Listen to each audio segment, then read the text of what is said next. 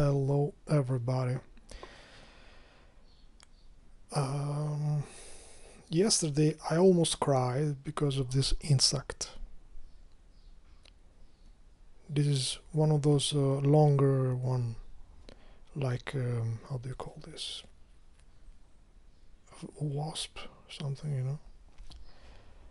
And as I said, since they have their nest here in my room here, my room, the room where I live here, and the morn of my father, which is of the cane seed, he loving them to kill.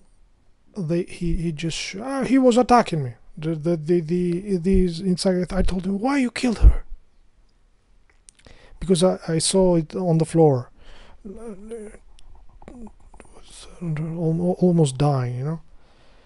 And I'm trying since yesterday to today to try to put some water with honey, but yesterday she could barely move, but today just the bottom part, which pulses, boom, boom, boom, boom. The part where he has this animal has the sting, that pulses.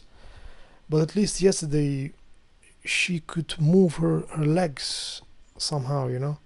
But today just pulses. So maybe she's suffering. It's painful, guys, to see. I I've never so I've been vegan for a long time, but now I switched to, well, for a short time, to eating even meat, but then now I'm kind of vegetarian, so to speak, because it's just I cannot even. For me, it was painful, that, guys. I told him, you are a beast, to my father, and he looked at me, what? I'm a beast? Oh, she was attacking me. And so for them, guys, killing and being without heart is natural, guys, for this serpent seed. And most of them are like this. So for them, caring for an animal. I remember you, I hope I could remember your name. The guy, Nobody. Nobody, the nickname Nobody. You found this little swift that you were taking care of. I hope how it went. I hope you managed to keep her alive. I failed, unfortunately. I mean, the more, guys, since and usually this animal, guys, they are intelligent. They usually attack morons. Guys. I've always been here with this wasp here, guys. They would never attack me, guys. But the morons would. But it's not that they attack him, guys. But he has the killing in his heart, In Albania, guys, we used to eat turkey every 31st December to celebrate the new coming year. Here's the wasp. Maybe it's the male that now is without the female that the moron killed. What a monster. And so each year we would eat turkey. So in US you eat it on Thanksgiving, whatever, and we eat it at the last day of the year.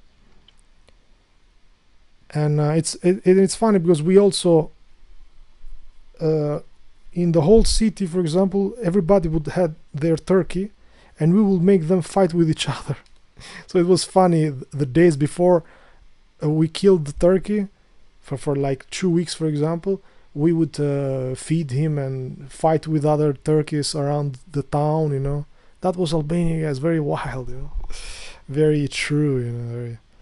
And you'll see people around, and seeing these turkeys fighting with each other. Very, very beautiful, guys. And I remember one year we had a particularly good fighter, guys. And it was awesome, guys. He would win, and it was awesome, guys. And I remember the times when during the day, for example, we would put him in the bathroom, and he would poo there. We would clean, and we'd feed him also. And the morons will feed him a lot, so he would get fat, Dumb morons. And and that was like raping him, because they would put like uh, like how do you call it? Like the thing, for example, the bread before you cook it, you know, it's like soft, you know. I don't know how to call that.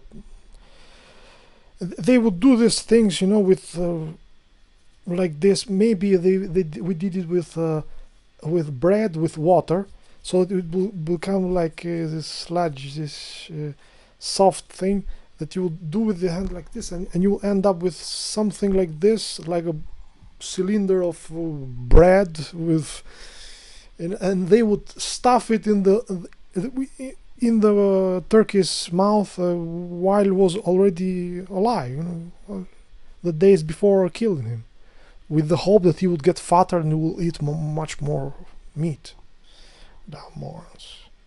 And I remember, because I'm saying this because I remember 1 year I saw my father kill him without wanting it, because he left the door of the bathroom open, and I saw him killing the turkey. It was painful, guys. So I guess I'm not like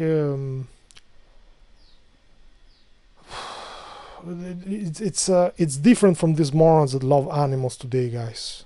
That they make animals like God, you know. While, you know, hating people. Like I've shown in my videos, guys. There's morons here in Rome protesting for animal rights, while, you know, putting the muzzle and everything, and people getting killed right now. So we're surrounded by animals, guys, that look humans. So right now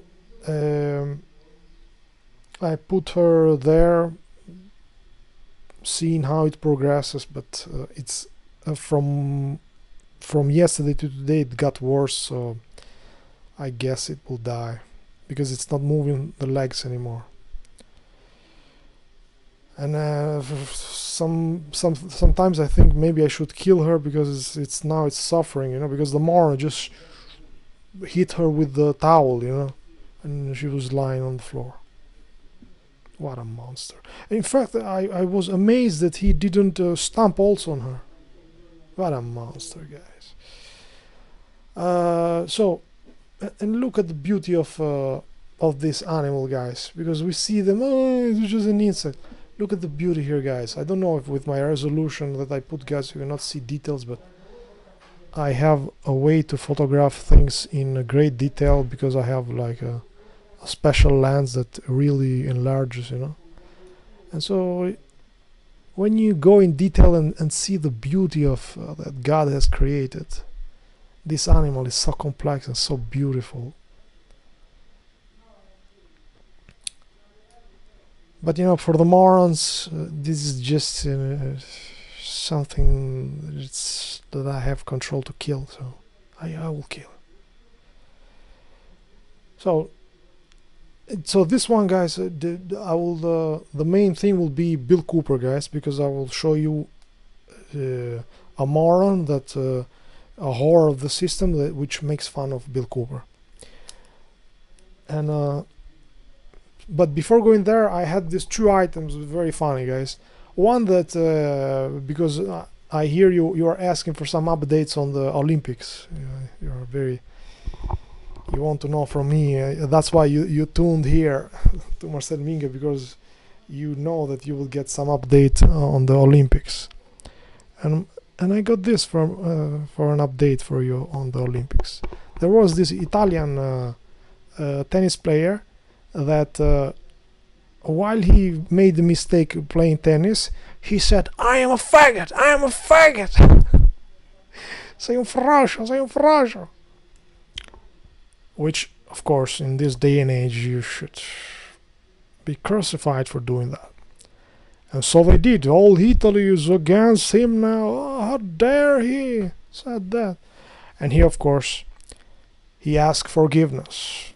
Oh, I love the LGBT community. Please don't. Sorry. You know, they are whores, guys. You know. It was the heat that made me say this stupid thing. I didn't want to offend the sensibility. I love the LGBT community, and I ask forgiveness for what I did. Okay. And here's in English. Fabio Fognini, after repeatedly shouting "faggot" during his match against a Russian, a tennis player yelled anti-gay slurs at the Olympics. Tennis star of Lucifer blames it for homophobic remarks. Repeatedly used a homophobic slur during tennis player. No, this is an old one. So also this is the second item, and then we'll go to the video of this interview. Did you know that we are this is overshoot day? The reptilians, they have come up with this overshoot day. Overshoot day because we are using too much resources. We should be slaves, So how dare you consume resources? It's like a zebra goes to another zebra and says to her, "How dare you eat grass?" But with humans, this can work because they are morons, the majority of them. And so here it is. Before we used to consume. We needed one Earth was enough in 71, the way we were consuming, But as soon as we moved here, guys, we need one Earth and 3/4 for our needs. Okay, people. Look, if all the world consumed like the USA, we would need 5 Earths. Like Australia. Oh, look at the Australian, man. You filthy pigs, you consume a lot. You slaves, you should reduce your consumers, I'm telling you. Russia also. 3 Earths. Almost. Germany also. And here's, look, poor India. India consumes only less than 1 Earth. We are very good slaves already, so we don't need. Okay. Now, but I wonder how much Earths we would need if we all consumed like a filthy reptilian with their castles and everything. These are questions that will never get an answer.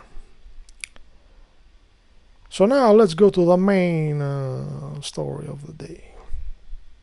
While I was surfing the internet, going for my day, just innocently surfing the internet, looking for things, I come across this article that talk about Bill Cooper, and it was done by Rolling Stone. As I was, let me read this. Let me read, what Satan had to say about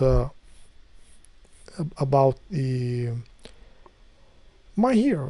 Let's say for what it is, the granddaddy of American conspiracy theorists. And now I will show you this interview, guys, where this moron, this whore, journalist Mark Jacobson, makes fun of Bill Cooper and everything, of course. Decades before QAnon, false flags, crisis actors, in quotation marks, like they don't exist, and Alex Jones, there was William Cooper, an exclusive excerpt from this book that this whore wrote, guys. So I put Mark Jacobson because I wanted to see his face. Because after I read the article, could you please, because he was kind of polite in this article, with him. He was saying, like, you know, even a broken clock twice a day is right, you know. But he didn't said more than this in this article, and so I said, let me see if there's a way to see this more like live, you know, talking, you know, with his mouth. And I found this interview, guys. Now, first of all, let's see the moron in question, guys. The horror, sorry, not the moron, the horror, guys. The demon in question, guys. And you can see, guys, that so here's the book that he's promoting everywhere. This was a couple of years ago, but again, Pale Horse Rider, William Cooper, The Rise of Conspiracy and the Fall of Trust in America, something like this. See who's inviting him, guys. This demon here. And this other moron here, demon here. Faces and things around the background, everything tell you so much, guys, if you have eyes to see. Look at the posture, guys. The body speaks. A horror, someone without a spine, guys, has this posture. This is the one in the middle, guys. And what about the morons around them? That's why lately I've been using pictures, guys, and no more, less talk. Because pictures talk so much, guys, if you have eyes to see. I mean, just look at the posture of this journalist, guys. You know, just like without a spine, because he was always bending, you know, to the reptilian, you know, giving his ass and licking his dick, you know, of the reptilian, you know. And you end up like this, you know, without the spine, you know, with this posture here. And with the book, you know, that the reptilian makes you write. Here's faces talk so much, guys. Look at the faces, guys. Look at these demons, guys. The journalist in question is Super Mario here. Look at the faces, guys. This looks like a bully in the school, guys. Look at these monsters, guys. They write for a Rolling Stone. What monsters. So now let's hear what this monster had to say about Bill Cooper, guys. Should I use VLC? Yes, because I have no way to stop otherwise. So let me go here. Try to run this thing here, because my computer, as soon as I start VLC, gets crazy. So what I will do, guys, I will list all, because they are like the small sections that I had to record with my phone, guys. And no, it's not that I fixed my phone, guys. It's I would use this baby here, guys, Nokia, with all physical keys, guys. You know? I love this phone, guys.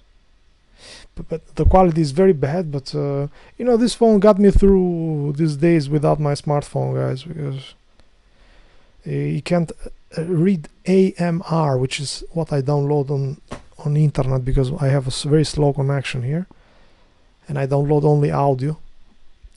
And this phone can read the AMR, and I'm fine with that. Can you hear this? So this is the other bee that is still like flapping her wings on the wood here and makes this noise.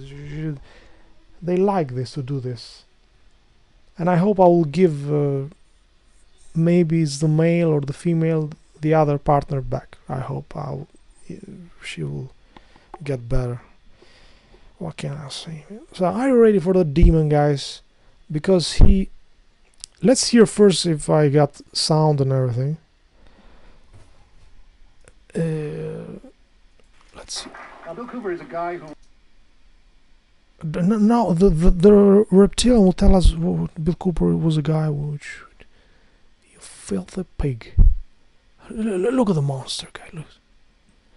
Now, remember, guys, the quality is very bad because I recorded with my Nokia, guys, which is a very old phone. And let me go here. Guys, I hate when I say that, but I'm just making fun of this. So let's and Brandon, I hope I will not forget. I gave you a link to download all the broadcasts of Bill Cooper, and also get this, guys. It's harder to find Bill Cooper stuff. It's not like easy like before, guys. I don't know if the system is because torrent now are becoming hard. They are closing all sites that down. But again, it's more that the people do not care anymore, in my opinion. But it's getting harder to get, because I want to give you, Brandon, a torrent file which has like this. Look, this is what I have of Bill Cooper, man. Let me show you. It's divided by year, and the name is, look at this, Bill Cooper, Hour of the Time, all broadcasts. I tried to find it for you, this torrent, but I couldn't find it anymore. But what I gave you is a website, Hour of the Time, which has, so you have to go one by one, but this torrent was good because it has the whole collection. But again, you can still hear it, but you just have to listen one by one. There's no way to download the whole thing. Otherwise, there's on archive.net or .com, whatever it is, there are some compilations where you can download the whole thing with a torrent, So look how I have it. Like every year from 93 to 2001, and if you go to 93, for example, you have all the years here, all the months, and if you go inside, you have of that month, all the broadcasts, And again, this is not 100% complete, so the rest you go to that website that I gave the link you, and there you will see the whole catalog. And if you see that, for example, you can't find something, you will find it on YouTube, because some rare broadcasts were uploaded on YouTube. So this is what I had, man. I had this torrent, and now I have it saved, backup and everything, but it's getting rare to have this whole collection now. But again, if you want, guys, you have the ways to find things. So that's the thing, guys. The problem is people do not really want. If you want, information is there. So let's hear the demon, guys, talking about Bill Cooper. He just wrote a book where he makes fun of Bill Cooper, but not make fun. He in a very polite way, but when you hear what he says here in this interview, there's no doubt, he was making fun of him. So come on, whore, would you talk? Is generally considered to be a conspiracy nut, and he was. Bill Cooper was considered a conspiracy nut, and he was. but he had a lot to say, and that's the reason why I spent all this time working on this book, because I thought it was an interesting. No, not because you thought. You spent all this time writing this book because the reptilian showed you his dick, and you had to lick it because he gives you money. So that's why you wrote the book. Okay? You monster. So I was listening to these interviews with speed, very fast, because I want to go through information fast, guys. There's no time, And so he speaks slower than what you will hear now. So this was the first section. I have like 5 sections like this, and let's listen to the next one. He said, because once the right-wing guys started smoking pot, they began to get more as paranoid as the left-wing guys, and then they began to think that the world was kind of.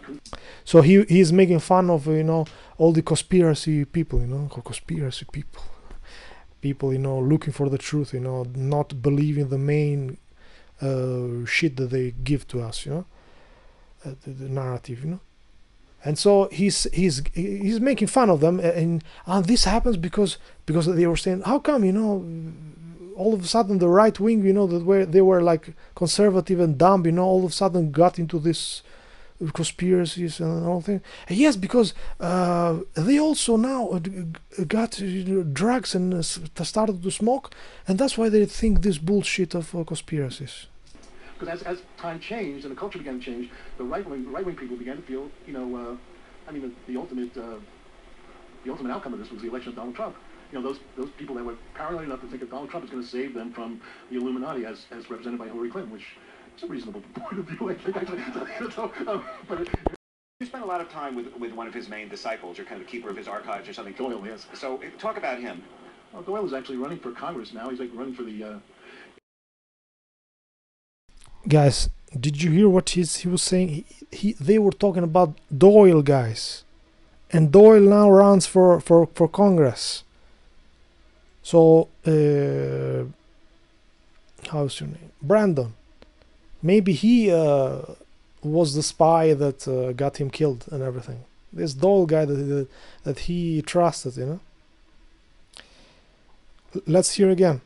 Archives or something. Doyle, yes. So talk about him. Well, Doyle is actually running for Congress now. He's like running for the... if he wins this election, he will be the state senator with the largest single territory in the United States. Geographical. Yeah. Next one. Without giving away whatever the ending was. So someone is asking what happened to him, the killing there and everything, how he was killed and everything. Let's listen to what the monster says. So someone is asking about the killing of Bill Cooper. What was the story with the sheriffs or the feds and coming and killing him? Well, I mean, my take on it is that it was one of the most complicated suicide by cop things that ever could possibly been devised, because he really, my confidant in this guy named Doyle Shamley, who Danny referred to, said that Bill had told him, well, at least I could be a martyr. And then he was desperate for the feds to come up there and shoot it out with him, but the feds had already gone through Waco and Ruby Ridge. So he was desperate to become a martyr and the feds to get and kill him. Can you hear this? What a monster guy. Amazing. This kind of stuff, which is detailed in the book. And they didn't want to duke it out with this guy. I mean, for several reasons, because people were going to get killed. And then later, so Cooper was up there, and this is completely debatable about what really happened, but one day the town that he lives in is almost all Mormons. So he decides that he's going to, and he would often, if people came, he lived on top of this hill, and if anybody came on the top of the hill, he would chase them away, even though he didn't own the property. So he was getting crazy, and he was under the delusion that he owned this entire mountain, which is about 200 feet tall. So so the guy named Scott Hamlin, who's a town doctor, who's the current president of the Mormon Stake, which is in Arizona, came up there with his young family. This is like we're talking about 15 years ago, 17 years ago, and he was just watching the sunset because it's the best view in the whole town. And so Bill Cooper came out and chased him down to his home, just kind of like rode in his pickup truck, tailgating the whole way down there, and said, "If you come on my property again, I'm going to kill you." And he pointed his gun at the guy, and the guy's like, whoa. And the Hamlins are the best known Mormon family in that whole area. I mean, they're like royalty, Mormon royalty. I mean, I don't know how to say it. I don't want to besmirch their thing, but, he's a big shot. So you couldn't have picked a worse guy or a better guy to do this to, and at that point, it was inevitable that somebody had to do something about this madman who lived on the hill. I mean, in fact, the high school students used to go out there and make a lot of noise just to see if they could get Bill Cooper to come out there and chase them away.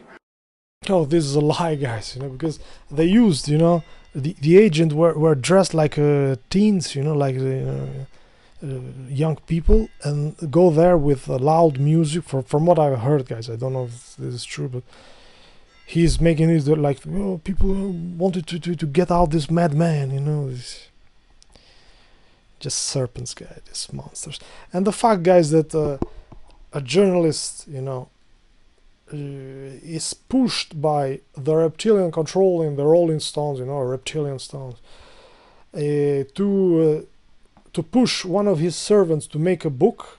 So he spent like 2 years to write this book, guys, to find information and to spit lies about Bill Cooper, Just tells you guys that maybe listen to Bill Cooper, you are on the right track, because if the system is making fun of him and writes a book where they make fun of him and everything, calling him a madman that wanted to own the old mountain, the all exaggerated bullshit, that they say, lies, professional liars, guys.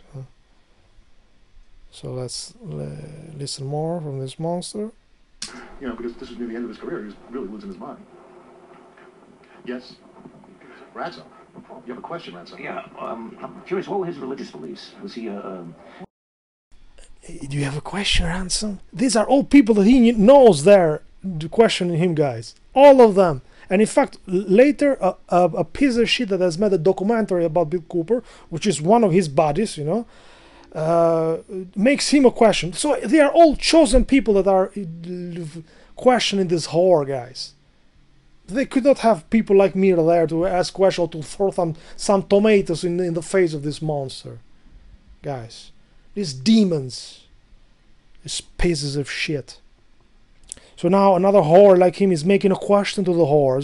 So guess how profound the question will be, or how fixed the whole thing. Was he a Christian? Was he a Gnostic? Was he anti-religion? Well, he used to say that he believed in the. One of his great quotes, I thought, was he believed in the words of Jesus Christ as written in red and a Bible found in a drawer in a motel room. I think it was I think he had really. He claimed to be a Christian because, he's trying to make a living on right-wing Christian radio. You're not going to say you're not a Christian, but I think it was like, he's the thing about him is like, he always was trying to make a living. He was half a huckster. That's what made him, he was like half a huckster, half a prophet, 100% American, to me. And that's really what he was. That's what he was seeking, and... So, did you hear the serpent, guys? Did you hear the serpent, guys? He was trying to make a living, he faked he was a Christian because he was, broadcasting to the Christians, so to make some money. What a piece of shit. That's why, guys, you have to do like Bill said, guys. You don't trust people, guys. Go to the source. Go listen to the whole broadcast that I showed here. And then you can make up your own mind, But the problem is, most of people, just go through what experts say. This was this Marn just wanted to make money. He was a bit crazy, lived in the mountain and chased people if people approached him. So he was crazy. Let me get away from. If you do like this, they are fine. You trust this horse, the experts. So go and listen for yourself. So now the last one is good, guys. So let's hear. He found that he felt that the only way to find freedom was to defeat the enemies of freedom, which went through first with the aliens from outer space that were like, meant us no good, and then there was the secret societies with the Freemasons who were trying to screw you over, and then there were like all these different groups and the government, of course, and these kind of things that were like good. The government, of course. Guys, what a piece of shit. So let me try to fix the webcam. Okay, on and off. 2, 3, 2, 3, yes. Now it's working.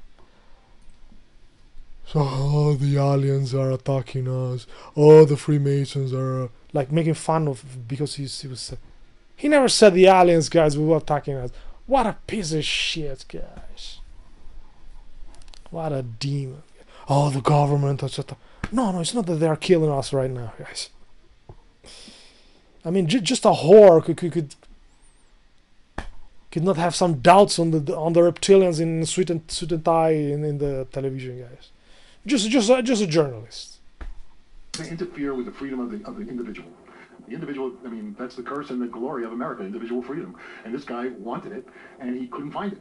And he searched for it much harder than most people do. And that's really why, I think that's really the main reason I wanted to write this book. Here's a guy, as wacky as he was, and as kind of like Class A as he was, he was really searching for freedom, and I think you find the roots of what's going on now in that search. That kind of thing we were talking about the other night. Like when we were all hippies, there was a hip and a straight, and the straight guys were all fucked up, and the hip guys were good, and that same dichotomy of, is what got Donald Trump elected. So, and those kind of things run through the society, and it's going to always run through the society, because I don't see how you fix it. But, unless you can figure it out. Unless you can figure it out, how to fix this thing of people not believing the main narrative, guys. They are laughing, the reptilians are laughing with each other, on how to fix people that do not believe us. Yes, now it's coming back, the video. So guys, the reptilians are telling you that they want to fix us. Conspiracy nuts, guys, for not believing their lies. So if you don't want to get fixed by them, guys, believe their lies, go see their stuff, read their beautiful books, and everything will smile at you. Otherwise, guys, prepare, be strong, because for the moment they are only saying this, that they want to fix us. But at some point they will actually try to fix us, guys, fix our mind, because we are not functional for their agenda. So okay, guys, that was a short one. I found this jewel here, this whore here, and it was I'd not say what I had in mind to say. So see you on the next one, guys. Let me see how to stop this like this. I hope this time, because I don't have extra videos to give to you, and if this doesn't